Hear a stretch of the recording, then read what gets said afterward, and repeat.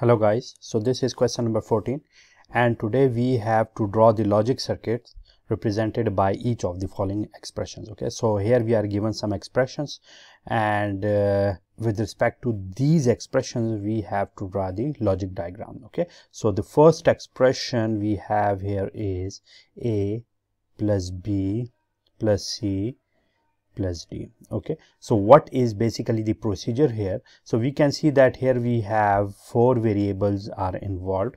So let me draw them with this yellow color. So we have 4 inputs which are a, b, c, d, and there is an operation which has been performed in between them, and that is this plus operation. And in logic circuits we call this plus operation as the OR operation. Okay, so here we have, let me first write these inputs which are a, b, c and d. Okay, and these are basically added together with each other. So therefore for this operation we usually use an OR gate, okay, which is like this one. Okay, so that is a, b, c and d, and each one of them is given to it as an input. Okay, you can see that these are the inputs which are given to my circuit, and this basically give me the output which is here. Okay, so let me call it y. So that is the circuit implementation or the logic circuit representation of this expression, which is expression A. Okay, similarly we have part B here, and here we are given that we have A, B, C and D. Okay, and the operation which has been performed among them is basically the AND operation. Okay, so we can write here this AND. Okay, so again we can see here that we have 4 inputs. So let me write them with this red color. So we have A, B, C and D. Okay, and the input which has been given from them is this one. Okay, so these are basically given to a circuit or a logic circuit which is called the AND gate, and these 4 are given to this one. Okay, so this one and this one as well. Okay, so what is this? This is the output, and let me call it capital Y as well. Okay, so that is the answer of part B here, as we have done here. So these gates are basically the gates which can also have the 4 inputs. If for example we don't have the condition in which we are given the logic circuits where we don't have the 4 inputs, then the circuits for those circuits will be different as we have drawn here. Okay, so this is for the 4 inputs logic circuit. Similarly for part C here we have A plus B, C. So here we can see that how many inputs are involved here.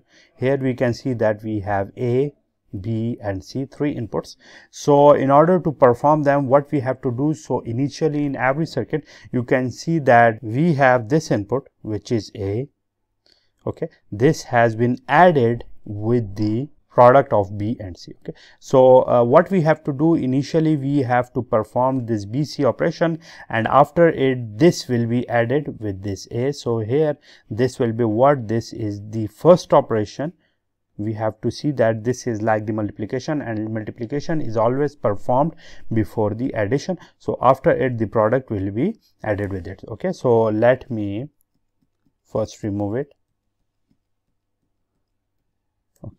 And now using this red color for the inputs, so here we have A, B, C are the inputs. Okay, and the signals from them or the inputs from them are here represented by them.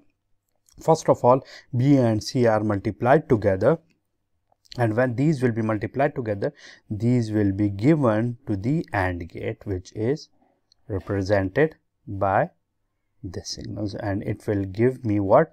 This will give me what? This will give me BC. Okay, so after BC we have to add this BC with A. So now here writing this OR circuit, what it will do, it will add them together. It will add this A and BC. So now this will be the input signal to it, and it will be here as well.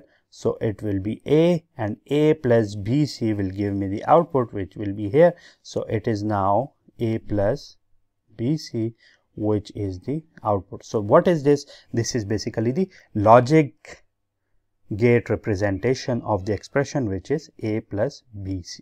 Okay, so that is the circuit for it. So, and the last part here we have, let me write here the last part, and that is A, B, C plus D. Okay, so here we can very easily see that first of all we have to perform this operation, which is the AND operation among A, B, C, and at the end we have to add them with this D. Okay, so here what we have to do, let me draw them here as well. So here again we have A, B, C and D. Okay, we have 4 inputs, and let me draw their inputs 1, 2, 3, 4. These are the signals which will flow from these inputs. Okay, so first of all we have to multiply A, B, C, D. So there we will have the AND gate. Okay, and to this AND gate we have A, B, C. This will be multiplied together, and at the output of it we will get A, B, C. Okay, so that is the output of this first AND circuit. And after it, what we have to do here, we should have, okay, so let me use this.